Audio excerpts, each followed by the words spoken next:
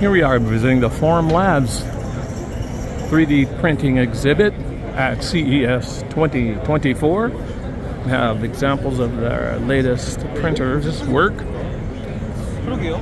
뭔가 그냥 해도 약간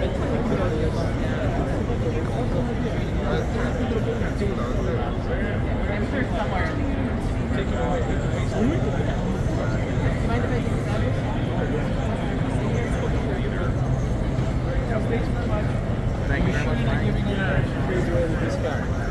I'm giving away sample parts. I got the sample.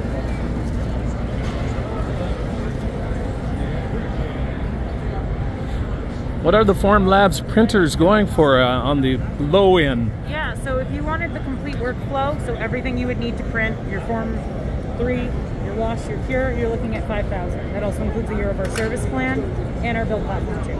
Okay, that's down from 10,000. So yes, congratulations. We were able to do some of our manufacturing in-house, and once we were able to do that, the costs came down, and we weren't gonna like punish you guys. Okay, great, kudos.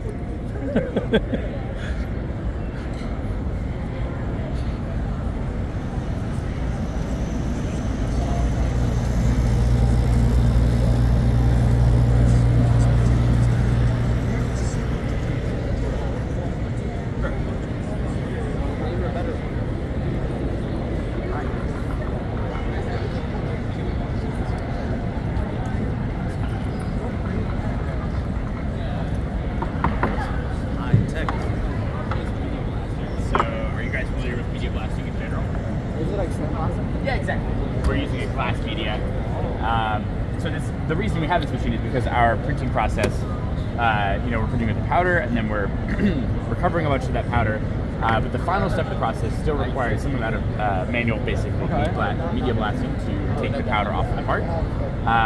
We were originally doing that with a blasting cabinet. It wound up being a pretty labor-intensive thing for people to have to go in.